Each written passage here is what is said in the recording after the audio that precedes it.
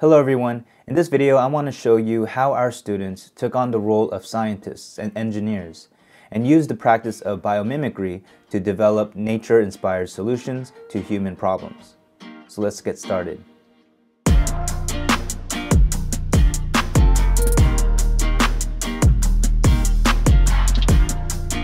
Welcome back to another video of a STEM project that myself and a colleague, Tracy Blair, designed and implemented earlier this school year. It was towards the end of the unit, and I wanted to see if she was interested in trying out a performance task that was brewing in my head. Ideally, we would have code designed and code taught at the start of the unit, but because it was such a hectic beginning of the 2020 school year, we were all in survival mode. In this video, I would like to describe what we did during this unit, but also explain the changes we would like to make to improve it for next year.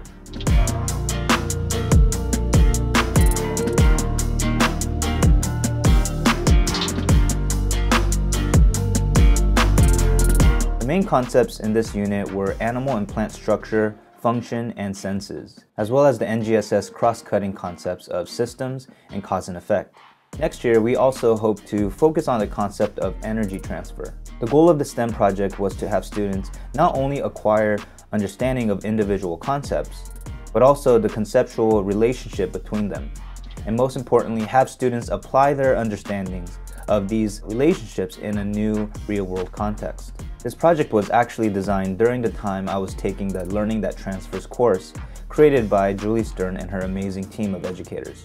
If you want to learn more about my experience taking this course that teaches educators how to ensure students are able to transfer their learning to new and complex situations, or just want to check out the course itself, please click on the links in the description below.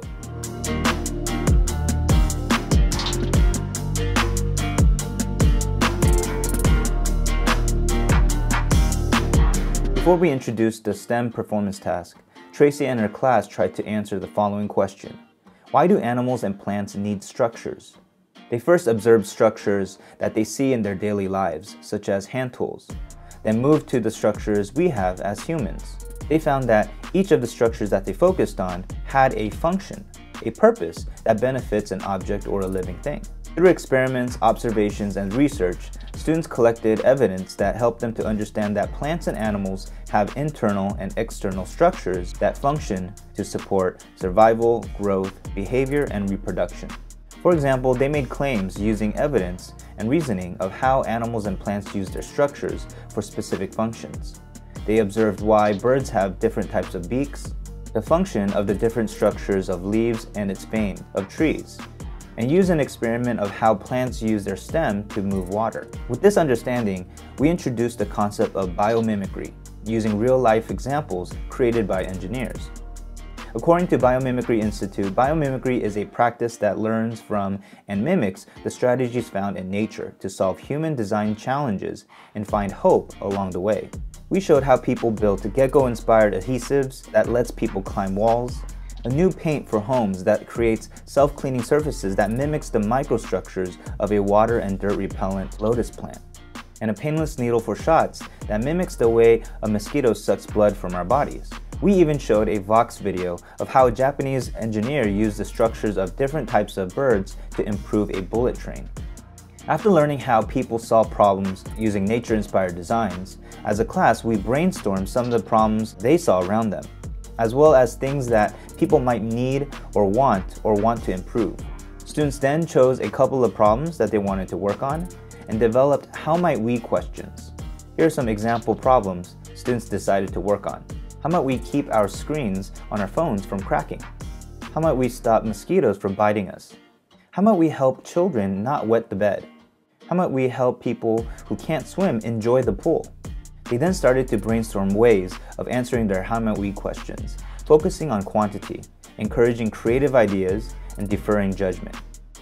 I modeled the process by sketching out my ideas and then asking myself the following questions.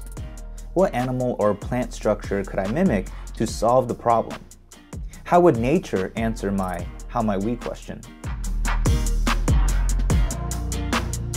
Now, during the same week, students were also learning how animals receive different types of information through their senses, then processed the information in their brain and responded to the information in different ways. Students got to do a mystery science exploration activity where they learned how their eyes worked and explored how the structure of the lens is related to the function of their eyes. After learning about information processing and animal sensory receptors, I showed students another example of engineers using biomimicry, this time mimicking the bat's ability to use sound and echolocation with drones so that they can navigate in the dark, dust, or smoke. I then showed students a home light system to show how devices we use every day gain information through sensors and process the information to generate an output. In this system, the light sensor detects the intensity of the light level in the room and sends that information to the microprocessor. If the light level is too low, especially when it's at night, the microcomputer will then signal to the lights to turn on. I then showed them an example of a cat seeing a potential predator. Its eyes have sense receptors and receive the information. The brain processes that information and as a result, helps the cat respond to what it sees. We then had a class discussion on the similarities and differences between the three examples I showed them. The goal was to have students see that these devices that involve the use of sensors and information processing are designed to meet human needs and wants. Very similar to how animals use their sensory receptors and process information to help meet their own needs, specifically for survival, growth, behavior, and reproduction. Now with this connection, I wanted the students to then brainstorm opportunities for biomimicry in regards to nature's use of sensory receptors and information processing. To do this, I introduced microcomputers and sensors to the students. Microcomputers are small computers that have microprocessors, a little chip that acts as the brain of the computer.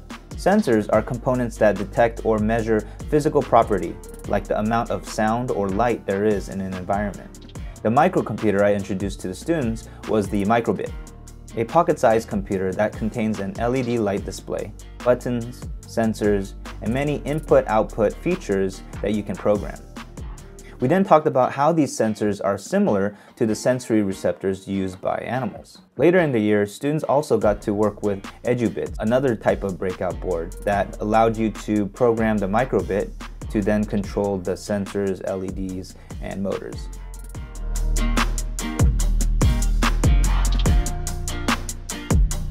Now, after sketching their ideas, it was time to do some convergent thinking. We had students choose one or two ideas that they thought were the most desirable, feasible, and viable. We had them ask themselves, does their idea solve the problem? Does the structure, function, or sensory receptors they mimicked help solve the problem or enhance their idea? Is it buildable? As in, can I create something tangible that can communicate my idea, like a prototype? And lastly, would people want to use it? Will it be simple to use? Now it was time for the blueprint. This is where students can map out exactly what they wanted to create. However, it was difficult for Tracy and I to approve blueprints because it was difficult for us to understand the context of the idea students had. We saw the detailed sketches, but it was hard for us to know what problem they were working on or what animal or plant structure, function, or sensors they were mimicking. So we created a graphic organizer that was attached to the blueprint so that Tracy and I can read and know the context before we took a look at the blueprint. Here's a look at the blueprint graphic organizer.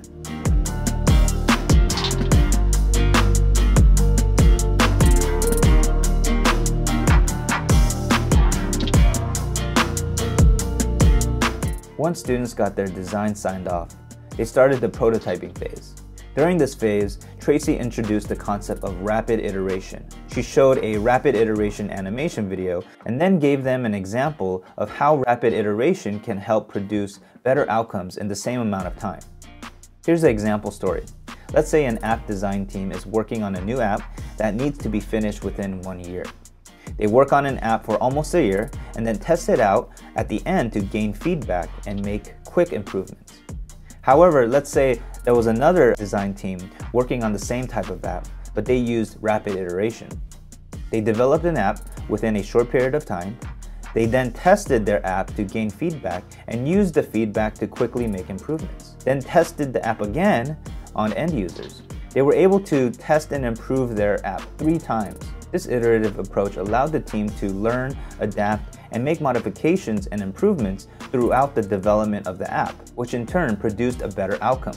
I also explained to students that the prototype is an opportunity to not only learn by building, exploring, and experimenting, but it was a way to communicate their ideas visually for clarity and understanding so that it elicits feedback to then improve their ideas. So prototypes are tangible things that communicate and share creative ideas to problems. Here are some of the items students created. A device that mimics a pelican's beak to scoop trash in rivers. A hoop that contains lights that mimics the headlamp of an anglerfish to attract and encourage the family to put the laundry into the laundry basket. A flotation device that consists of small motorized paddles that move the person around the pool. These miniature paddles mimic the legs of a millipede. Another swimming device that mimics the hairs of the water boatman insect that helps it to float on the surface of the water. A device that mimics the function of a bat's ability to echolocate. This device lets people know if they are not safe distancing. A phone case that has parts of it that mimics the hard shell of a turtle and the wool of a sheep to provide the phone protection when it falls.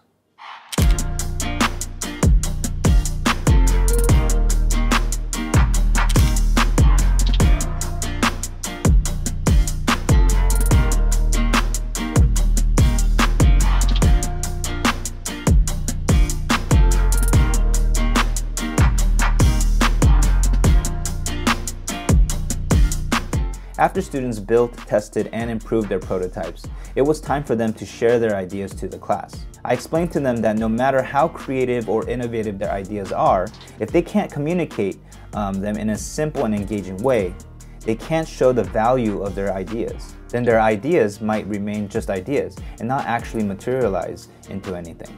As an example, we showed a pitch from Shark Tank, a TV show where entrepreneurs presented ideas to a panel of inventors, who will decide if they want to invest money into their idea or business plan.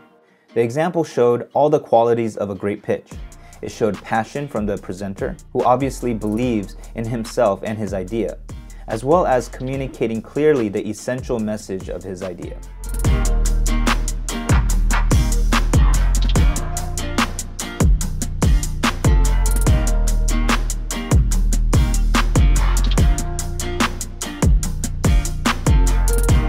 If you are a frequent visitor to my channel, you know that I'm always constantly thinking about how I can improve my projects for the following year. Here are some of the things I would like to add or improve for next year. Next year, I hope to make the concept of biomimicry the provocation of the unit, the hook that provokes student curiosity and leads them to ask questions. By showing students examples of nature-inspired solutions at the start, this will spark questions from the students about the animal and plant structures, function, and information processing that the engineers mimicked to solve human problems. Additionally, this will spark questions about how the engineers created some of the nature-inspired electronic devices, which then hits many of the energy transfer NGSS performance expectations. By starting the unit with this provocation and starting the biomimicry project right away, students will have more time to think about the problem they want to solve, have more time to research the structure, function, and information processing they want to mimic, and have more time to iterate their ideas and prototypes. Another thing I would like to try out next year is problem finding, an idea I learned from Connie Liu, the founder of Project Invent, an organization that provides students with invention programs that teaches students design thinking to develop them into fearless, compassionate problem solvers. In an interview I did with her last year, she talked about how her students are constantly on the lookout for problems that they can potentially work on, always challenging the status quo. I think it would be great at the start of next year if students could start jotting down any problems they see, or something that people might need or want, or something they see that could be improved. Students can then use biomimicry to solve one or more of the problems they found. Next, I would love to integrate mathematics into this unit. After the students have developed their prototypes, they would then present their ideas at the first annual Elementary Biomimicry Expo, a large event where we could invite students from other classes, teachers, administrators, parents, and even the science and engineering community to come and hear and interact with the students' biomimicry ideas. But before they can enter the expo, they will need to fill out the exhibitor application form. This form would require students to provide information that would be important to potential investors and businesses who would like to invest or purchase the products shown. For example, businesses would want to know the amount of area the products will take up in their stores. Investors might need to know the total cost of producing each product. Information that requires students to use math concepts they are learning in their math unit. And finally, I would love to provide students with more time for empathy work, gaining a deeper understanding of the problem and the person or group of people who are affected by the problem through interviews, observations, and end-user experience simulations. Well, thank you so much for watching. Hope you enjoyed the video. Please click the like button if you did, and subscribe to the channel for more education videos like this. Until next time, stay perpetually in beta, and I'll see you on the next one. Peace.